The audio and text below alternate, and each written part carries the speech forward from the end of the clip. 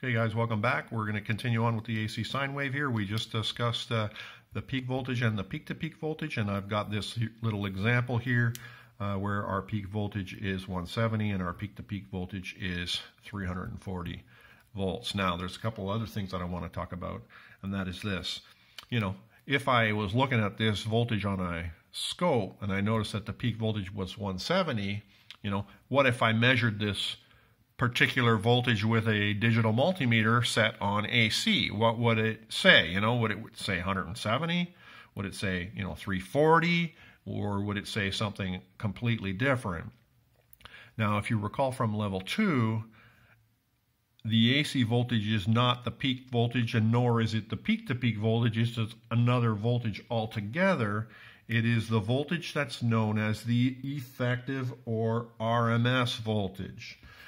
Now, if you look at our little formula sheet here, it says E effective is equal to E max times 0.7071.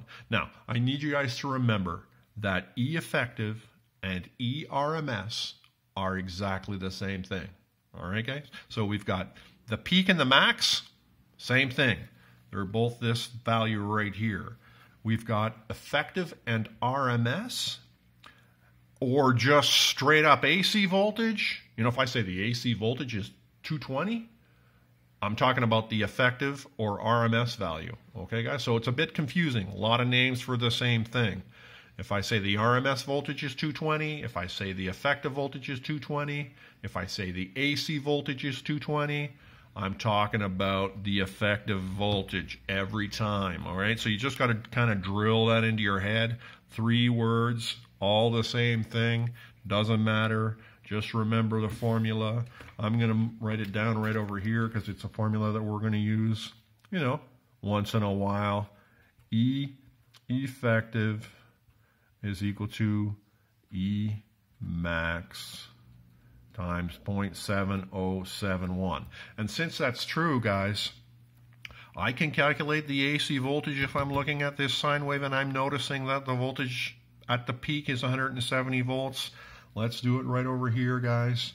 The effective voltage for this sine wave is going to be the maximum voltage for this sine wave, not the peak-to-peak voltage.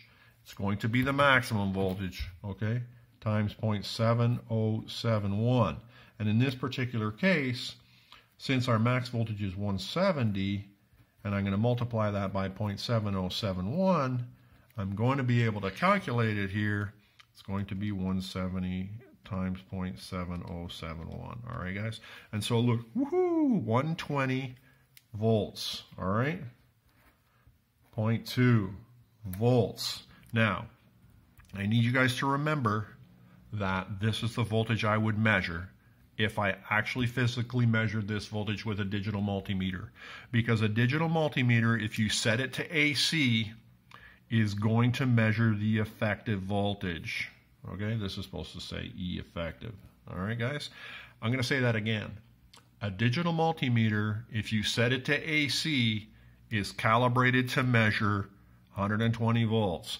And what that means is if I go to any receptacle in my house and measuring 120 volts with my digital multimeter on it, that means the waveform that's coming out of that plug is going to have a peak voltage of very close to 170 volts. Okay, and that's just the way it is. It's no big deal. All right, guys? So now, why do we even bother with the effective voltage? I mean, isn't it annoying that you have to take the peak voltage and multiply it by 0.7071 to figure out the effective voltage? Like, wouldn't it be better just to call it, 170? I mean, that's what it's peaking at. Let's call it that. Well, the reason it exists, guys, is because of this. And I'm going to pull in another piece of paper here. I'm recycling this one, okay? So just don't worry about this for right now.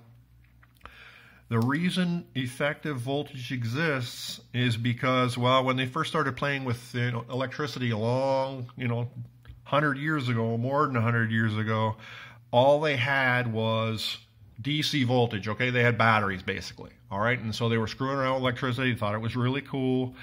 AC came later. And AC came, once they started generating electricity with magnetism, basically, and conductors, all right, whipping magnetism around. And so they had this system set up for DC voltage, and now they had an AC system where you had a waveform. And what they found was, well, if you took a battery, let's say, and connected it to a load, okay, guys? So here's my load.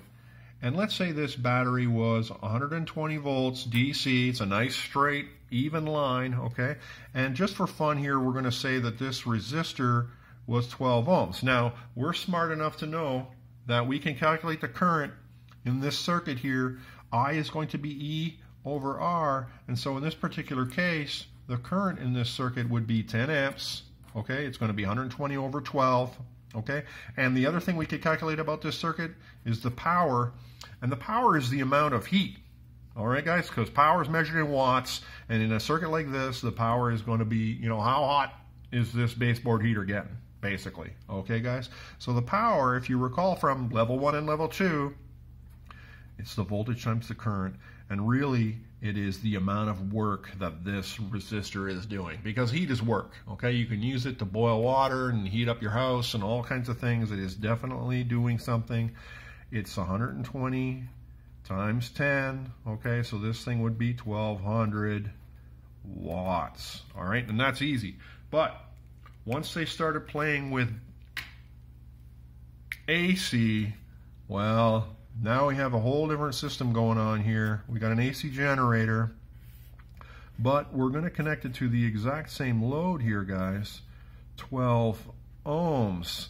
And what they found was, in order to get 10 amps to flow, and also in order to get the power to be equal to 1200 watts, okay, they needed an AC voltage here that was peaking at 170 volts. In other words, they turned up the voltage, down the voltage.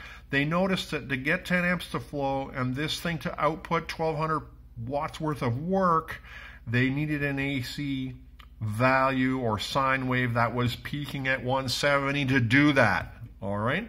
And so then they said, well, since this is peaking at 170, and it's having the same effect on this resistor as 120 volts DC, we're just going to call this 120 volts AC, okay? In other words, the effective value, we're going to say it's effectively 120 volts, all right? Which is why I like the term effective voltage better than RMS voltage, okay? RMS stands for root mean squared, guys. It's a mathematical formula.